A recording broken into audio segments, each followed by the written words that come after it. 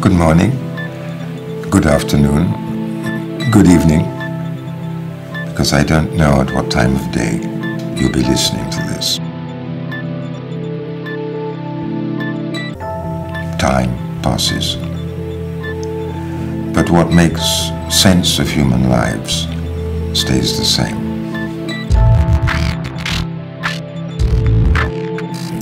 Time passes. And I want to read you a short story by the great Palestinian writer Ghassan Kanafani.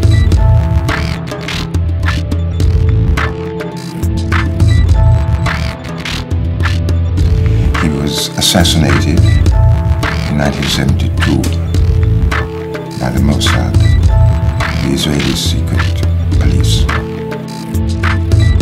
He was 36 years old.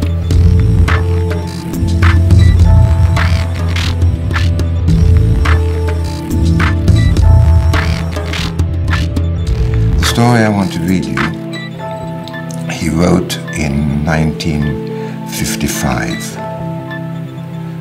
That's to say, 7 years after the Nakba, the great expulsion of the Palestinian people from their lands.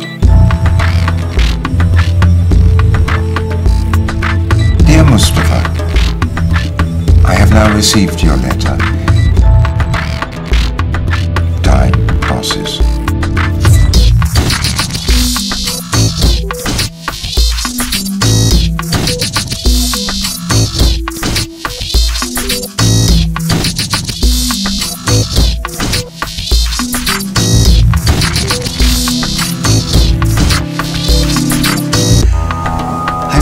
Gaza, just as I know, was more cramped than the mind of a sleeper in the throes of a fearful nightmare. With its narrow streets, which had their bulging balconies, there's Gaza.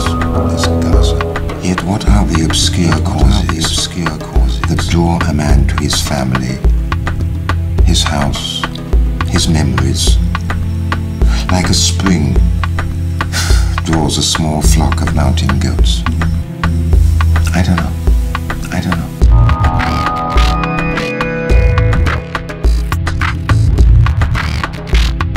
Look, the plane's just leaving. Goodbye. Or rather, till we meet again.